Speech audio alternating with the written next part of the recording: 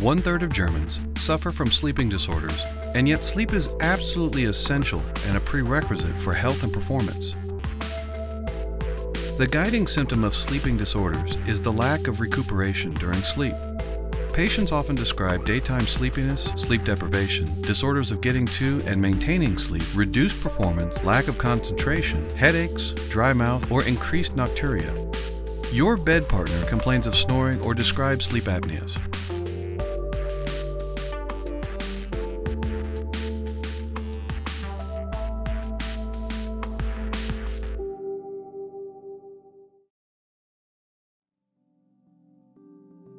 If these disorders persist over longer periods of time, a step-by-step diagnostic approach starts with the patient's history, sleep questionnaires, and clinical and laboratory tests. The well-known standardized questionnaire is the Epworth Sleepiness Scale, which is shown to provide a measurement of the subject's general level of daytime sleepiness. See for yourself.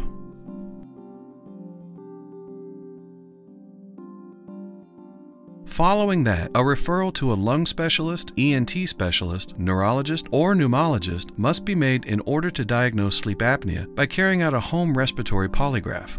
This is called a little sleep lab and entails the outpatient recording their nocturnal sleep patterns at home. A portable device will facilitate the recording of physiological data such as abdominal and thoracic effort, heart rate, body position, nasal flow, and snoring. If a finalized decision cannot be made, the patient will be referred to the sleep lab for a polysomnography.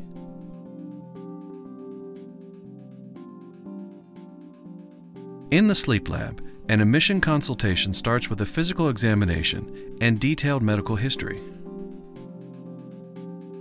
How does the sleeping disorder manifest itself? Please describe your symptoms. When do you usually go to bed? When do you get up in the morning? Do you wake during the night? How long does it take to fall asleep? How do you feel during the daytime? Are you often tired, sluggish, or listless? Do you nod off during the day? Does your bed partner complain of snoring or sleep apneas? How is your current private and occupational situation? Are you under stress in your private or professional life? Do you work shifts? Do you suffer from any disorders? Do you take medication for high blood pressure, depression, or asthma? Do you smoke? Do you drink coffee or alcohol? Please describe your sleeping area to me. It is important that you take a shower before attaching the electrodes, but do not use lotions, hairspray, nail polish, or nail gels so that the electrodes adhere well. Going to the toilet is possible at any time. Ventilate the room well beforehand in order to have good room temperature.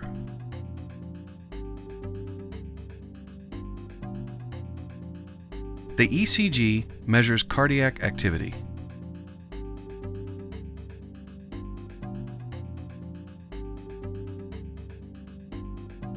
The thorax and abdomen belts analyze abdominal and thoracic movements for the classification of sleep apneas.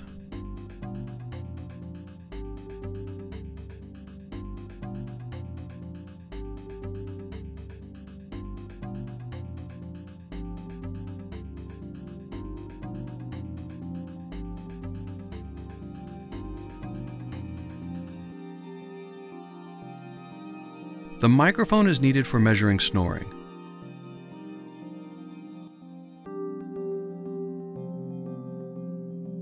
The EMG records chin activities, and the EOG records eye movement during the night.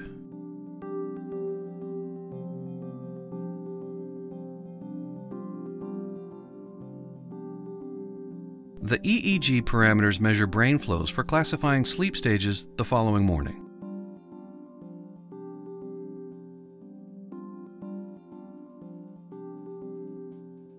The nasal cannulas measure the airflow for recording sleep apneas.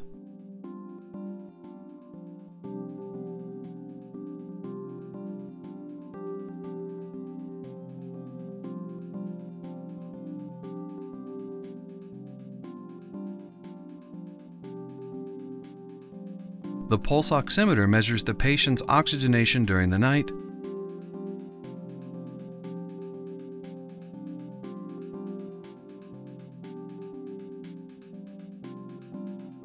The leg measurements record muscular activity and leg movements during the night.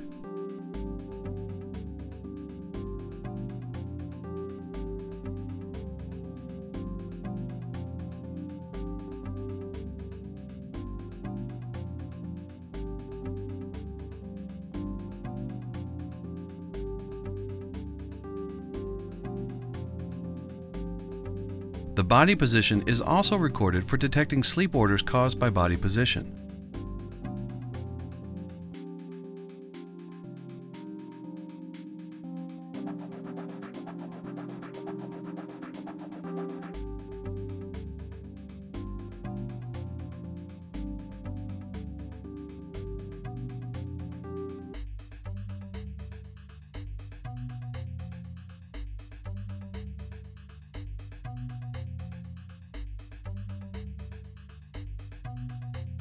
The behavior of the patient is observed throughout the night by video.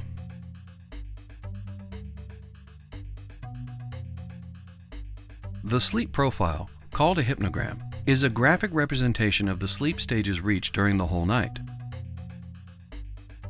This means the night can be evaluated the next morning by classifying the sleep stages.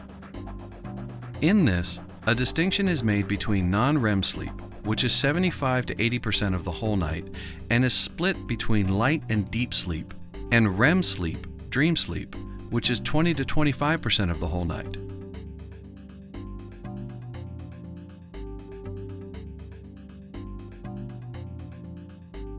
After classifying the sleep stages, the respiratory events, called sleep apneas, are evaluated by analyzing nasal flow, abdominal and thoracic effort, and oxygenation.